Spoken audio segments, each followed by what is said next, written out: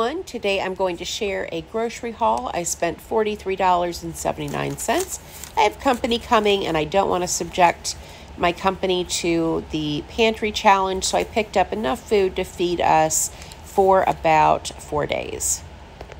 We have a gallon of cookies and cream ice cream. This was $8.49. Steamable Brussels sprouts for $2.19. And then we have some cut carrots for $2.25. Next up, we have ground beef. This was $5.11, and this is a pick 5 for $19.99. So I also picked up a package of chicken tenders. I've got 2 of these. One was $4.49 and the other was $4.74. And then I've got some cube steak that I can fry up for $4.94.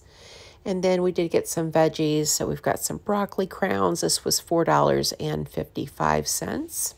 That'll be a good side. And then potatoes. These were $2.35. I think these were 99 cents a pound. Sweet potatoes were also 99 cents a pound, and these were $2.03.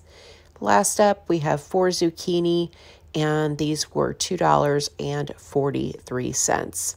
Here's my receipt. Again, this is for 2 people. I'm having company, and this will last us for 4 days.